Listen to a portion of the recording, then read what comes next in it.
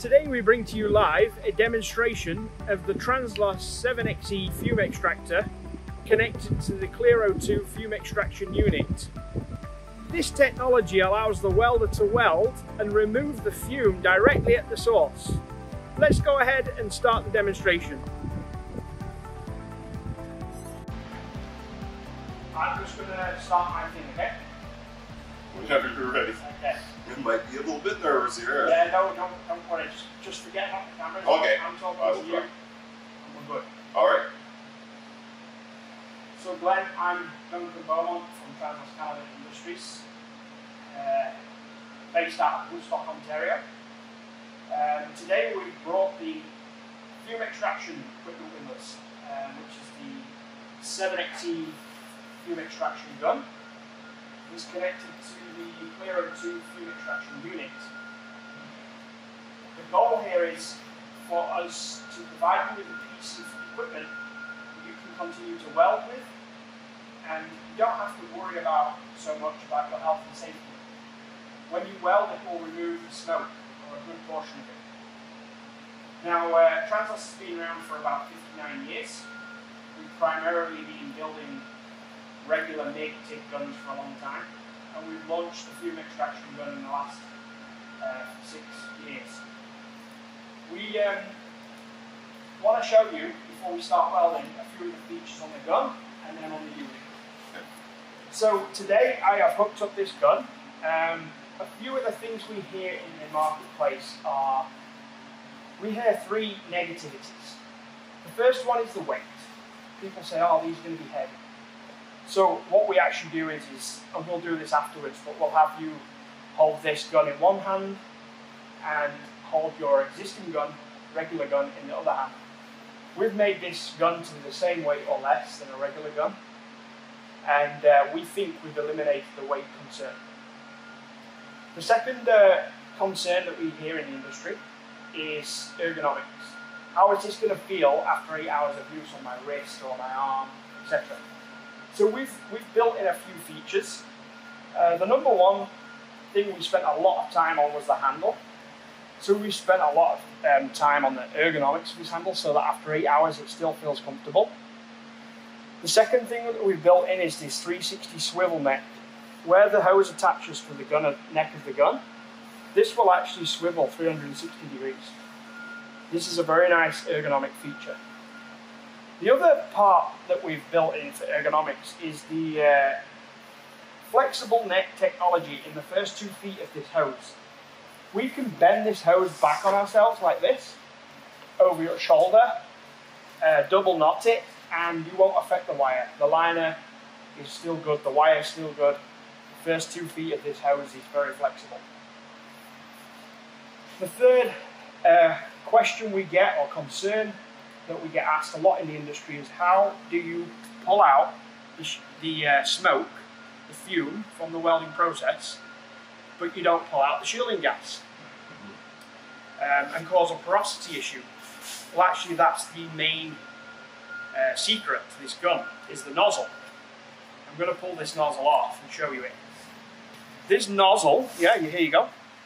This nozzle is designed around the philosophy of a cyclone or a thunderstorm. At the eye of the storm, it's usually calm. At the eye of this nozzle here, we have zero airflow. Now, where the airflow is back here on these veins. What happens is, and you'll see this when you weld, the smoke is has a cyclonic effect, and it swirls around through these veins and back in, but it never crosses the orifice of the nozzle. How do we know that? The only way we know that is because we created some parameters, and we created a set of tools. Those tools are right here. We have 3 parameters that we need to follow to get the best possible outcome. The first one is the airflow meter. You'll see here, this is like a ring. I'm going to slide the gun into here with the suction turned on in a moment. We're going to see when I turn this unit on.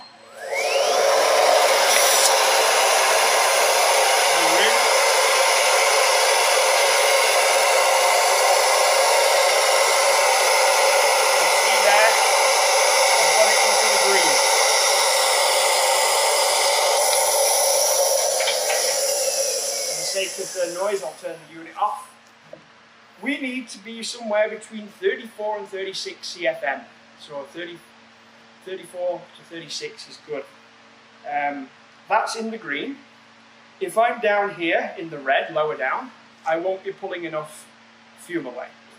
If I'm up here, higher than the green, I'll be pulling too much, and I will have a porosity issue. Yeah. So this airflow meter is the first parameter of checking that we're on track where we need to be for airflow. The second parameter is the gas flow. This is probably familiar. You see gas flow meters already. We need somewhere on here to check the gas. I just checked it. I'm not going to pull it because it'll pull the wire through. But we need 16 to 18 litres per minute, or 35 to 38 CFH. Yep. I actually double checked it already. I haven't had to touch the gas. You were set perfectly at 16 litres per minute.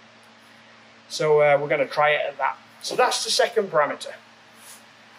Those two parameters, 1 and 2, airflow meter, gas flow meter, we have control over. I have control over, you do as a welder. Your maintenance has control over. Any one of us can adjust those once we know what to do.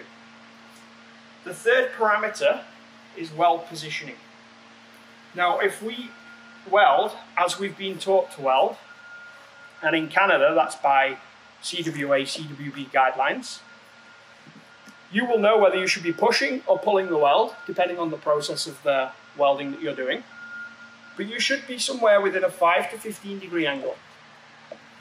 Now, what happens is, every welder welds differently. And I will not tell a welder how to weld. It's a little bit like learning to drive a car. 20 years ago, I took my test. I did all the things that you should do by the book, and I passed my test. If I did a test today, I would probably fail, because I drive how I drive. Welders weld how they weld. Yeah. It's just a thing we see. Yeah. However, the third parameter, weld positioning, is important to get the best possible capture. So we say that's a discipline that needs to be discussed by the business and the welders. So if they want to get the best possible return on investment out of this technology, have a discussion about weld positioning, what you were taught, to get the best possible capture.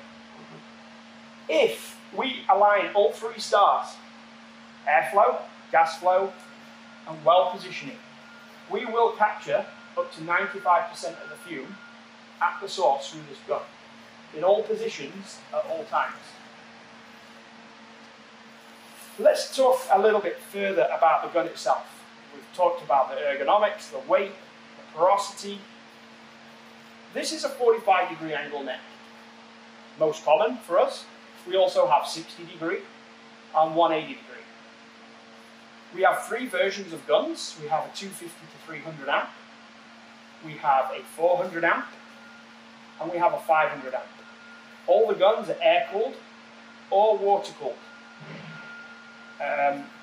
We have 100% duty cycle with this gun. I will show you when we get starting to weld how cool this nozzle keeps when you weld, because you're not only sucking in the fume, you're providing an airflow through the gun. So it creates a cooling effect on the whole gun. We'll talk about that more further. The gun itself, the one I have here today, is a 16 feet, 5 meter. We have 4 types lengths. We have a 3 meter, 4 meter, 5 meter, and a 6 meter. Or a 10, 13, 16, 20 feet width length. They are our standard lengths. The hose on the gun is not round. This portion here at the neck, back to this portion here, grows. It's a conical hose. The hose is actually very important because it's carrying that fume through the gun, and we don't want it to drop out, and we want to remain a certain static pressure and a certain CFM as we are sucking out the fume. The hose is also crush resistant. I can walk on it, it will go back to normal. It is spark resistant and heat resistant up to 600 degrees Fahrenheit. It's ribbed on the outside and it's smooth walled on the inside. So there's a lot of detail around the hose. On all guns, for the first 2 meters or 6 feet, we provide a leather Kevlar stitched leather protection. This is easily removable with the Velcro, but this does 2 things. One, it helps protect the hose life longer, but the number 1 thing is it helps when you're dragging it over here. It provides a smooth transition on the edge of metal. When we get to the end of the gun, this is what we call the Y branch. This Y splits. Now this gun is universal, meaning we can fit it on any welder. Today we're hooked up to a Lincoln. If you provided me with a Miller, or a Hobart, or an ESAB, or a Fronius, I can hook our guns up to that. We have a different back-end adapter based on the machine that we're hooking up to.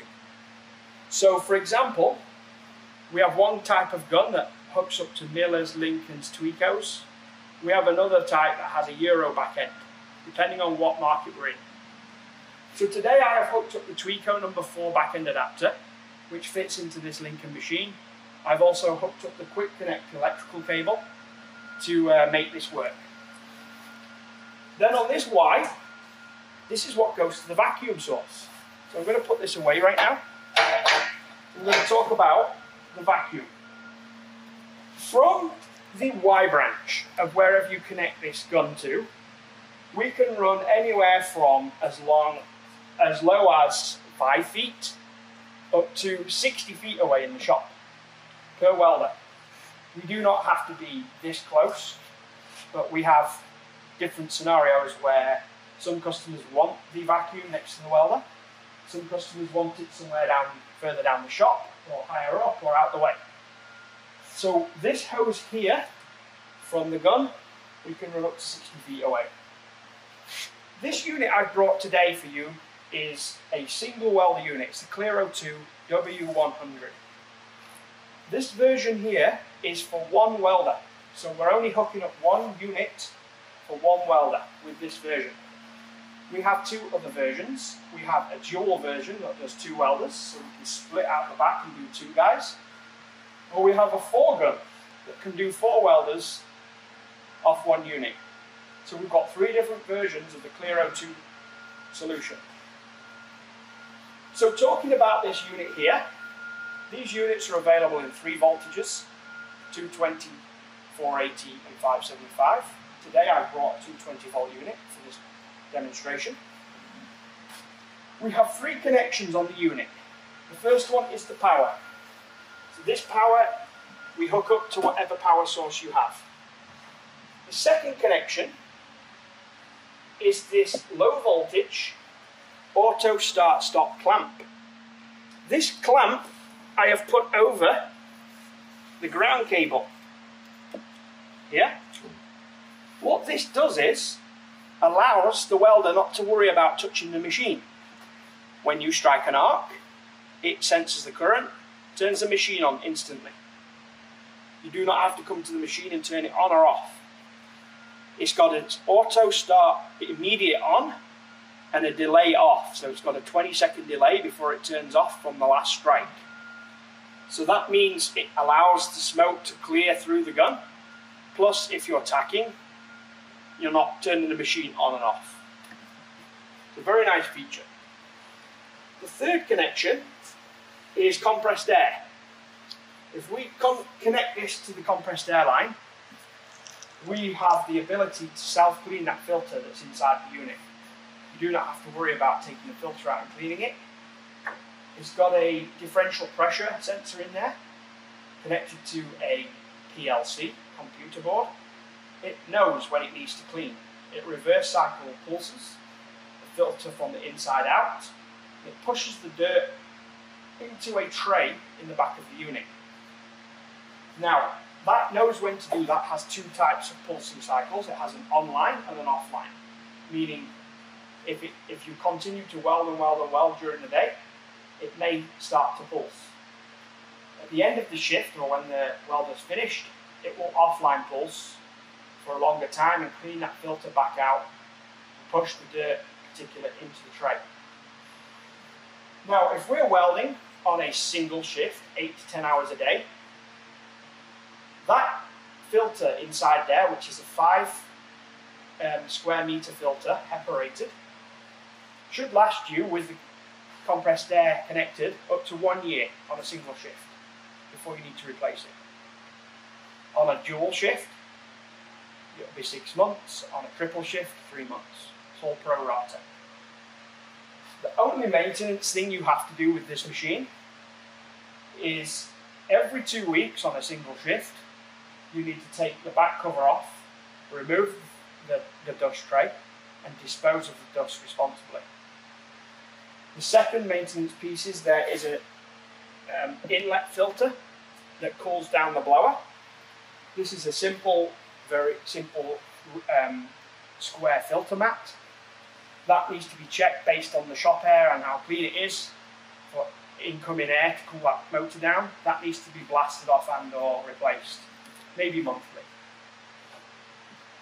The machine itself has a VFD, a variable frequency drive motor, which means that you never compromise air quality at the gun.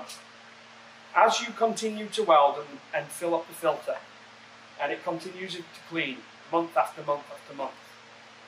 When we've set the airflow where we need it to be for the right CFM at the gun, the VFD, variable frequency drive motor, will take over and it will continually climb as it needs to as the filter degrades. So that from month 1 to month 12, you have the same airflow at the gun. The unit has the manual controls. We can adjust them. We can turn the machine off. We can turn it on, and it has audible alarms. It has a light that flashes if it was to go into fault mode. If it senses the filter's damaged, ripped, not put back in properly, or overloaded, it will tell you. It will also protect you by shutting the machine down. There are multiple different configurations of flashing of lights, etc., that we can tell you what those codes mean if there's a fault. The unit itself is very portable. It's on 4 wheels, lockable, as standard. However, some people order them without wheels. You can order with wheels, with no wheels, or with crane hooks on the top if someone wants to crane and move them along. Very portable, it's 100 pounds, very simple piece of equipment. Overall, that's the story of the Fume Extraction source capture fume gun. Our goal is for you to weld and you to go home at night and be safe. We don't want you to be inhaling manganese, hexavalent chromium, galvanile, zinc, all these harmful particulates that can hurt us. And the idea is that you capture the problem at the source when you weld. When you weld and you capture that fume, not only do you protect yourself, you protect everyone else in the shop. Because now that fume didn't migrate and stick on all the walls, the ceilings, and inside our lungs. Are you ready to weld? Sure. Yeah, go ahead and strike an arc and do a 16-12, see how it goes. I might do some adjustments.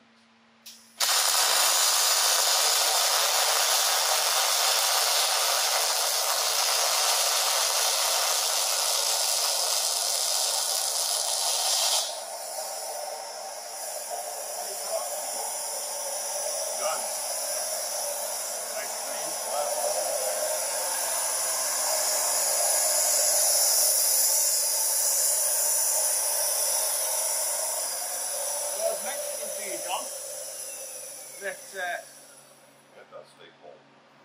This stays cold. You beat me to it. I would never be able to do that with a regular nozzle. So what this does, John, is what we've experienced. Because this is 100% duty cycle and air cooled, number one, that's a safety feature. Yep. I'm not going to burn myself, it's cold. Number two, which is a huge one, we're experiencing extended consumable life. Yeah. We're not getting so much heat stress on the tips, tip adapters, diffusers, nozzles. So actually, okay, it's not that good for us because the consumption of consumables goes down, but it's good for you guys because they last longer. So you're not changing them so often, these are staying cooler, easier to clean.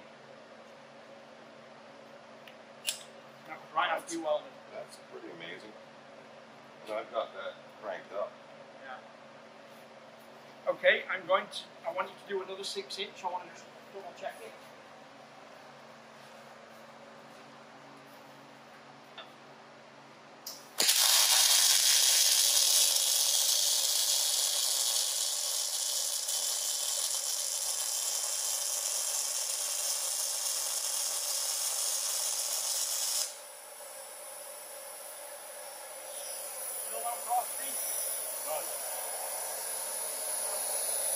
And learn the trick too, like if you leave it there for a second, you get that last little bit of smoke. Exactly. That's afterburn, right? Yeah. So actually, what I'm going to do now, John, is I'm going to stand at the back of the machine, and you're going to do maybe a 12-inch weld, go a longer one. I'm going to pull the vacuum off so that we can video showing what it's like with no vacuum and with vacuum. Okay. So don't worry about me pulling the hose on and off. You will hear it, you'll feel it, and you'll probably see it. It'll be interesting in your feedback afterwards, but just keep welding. Okay.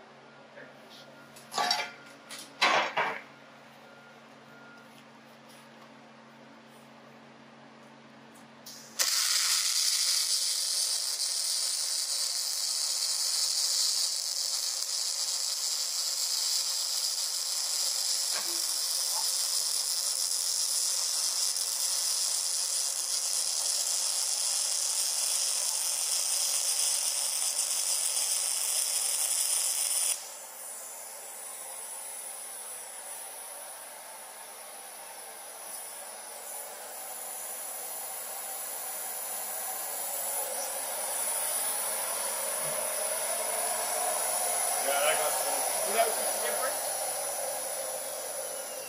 So,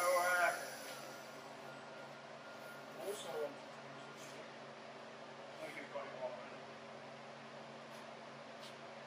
actually, I'm just going to do, I want to show you something, so just keep welding from here to here, yeah? Okay. Don't worry about me pulling it off and walking behind you. Okay. You just let me know when you're ready. I'm ready. You ready? Yeah.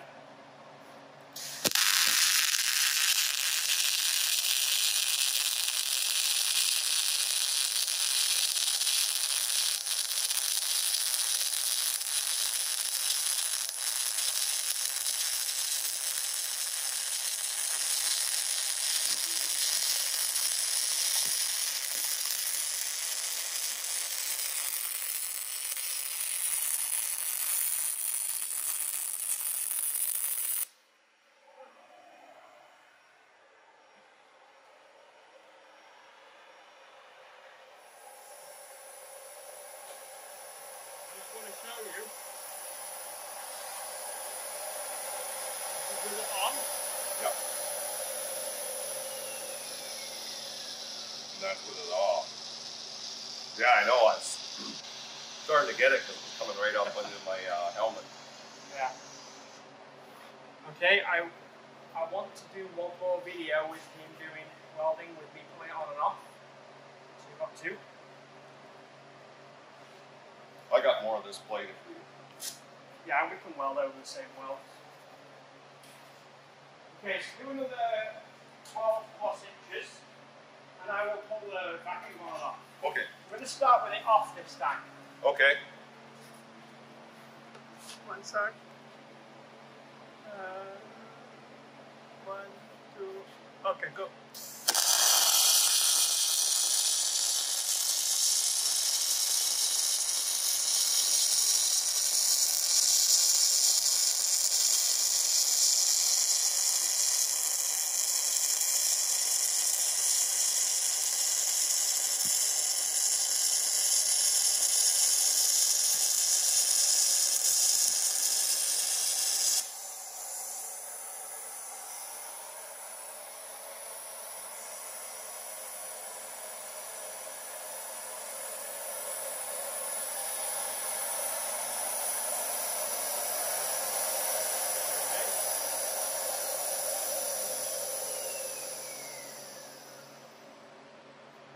cloth test time.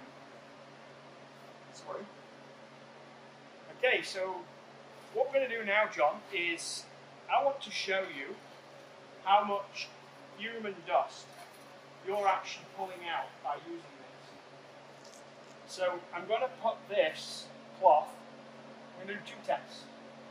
I'm going to put it on the hose, you're going to weld for 10 seconds. And then we're going to take it off, then we're going to do another weld at 30 seconds. You're going to see smoke rise because I'm blocking the hose. That's not the point of this test. The point is how much we're actually pulling out of that gun of fume in particular. Is that okay?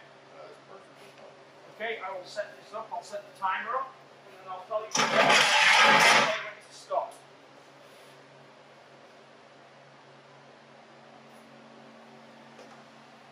Do you mind to move this here, like kind of? Yeah, that's good. Let me check this cover. Yeah, this looks amazing. And I will go from. Yeah, I'm good. You want to video me doing this too? 1 sec. Okay.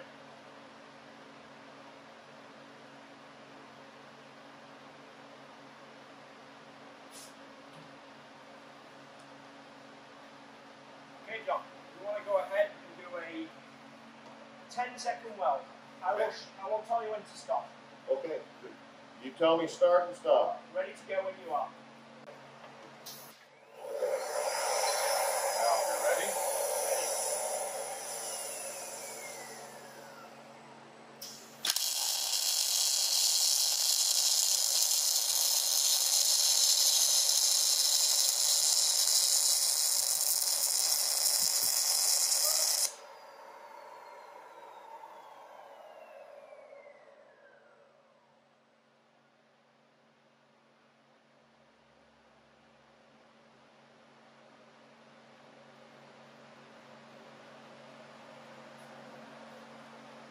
Now we're going to do a 30-second weld.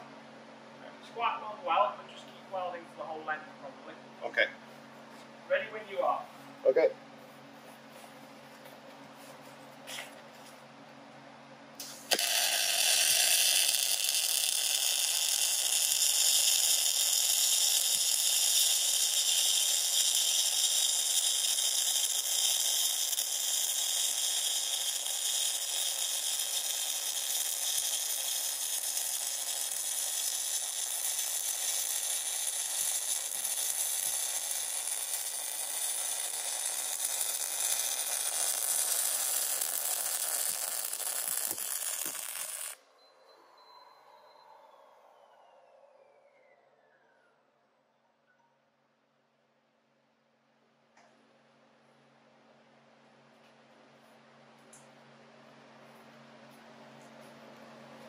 Oh. Mind my language. This is the result, John. This is 10 seconds of your welding. This is 30. You can see how much more particulate.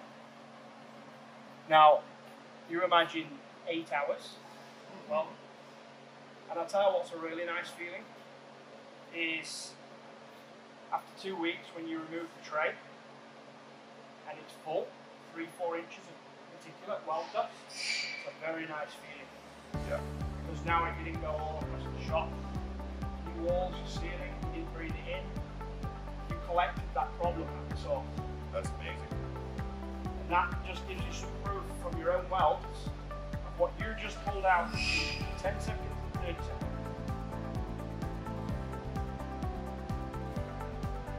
You get to keep this as a souvenir. I don't think I'll be showing the light of that. Should be wanting me to quit. Wow. Yeah, it's a reality. It's very interesting. That's not coming true. That's just because of That's what you got. yeah. What do you make, eh? That's amazing. Yeah, I'm quite impressed. It's lightweight, it's maneuverable, it's very ergonomic, really. The smoke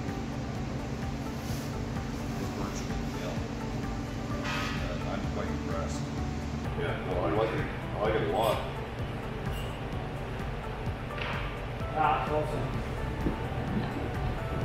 Thank you very much for your time. You are very welcome, We sir. very much appreciate it. Thank you for watching. Today we did the demonstration with the 7XE extractor. We also have the 8XE MIG extractor, and we have the 8TE TIG extractor. All of these options connect to the Clear02 extraction units. If you would like a physical demonstration in your facility with your welders, wherever you're located in Europe, in the UK or North America, go online, translas.com, and click on the demo request button. Thank you.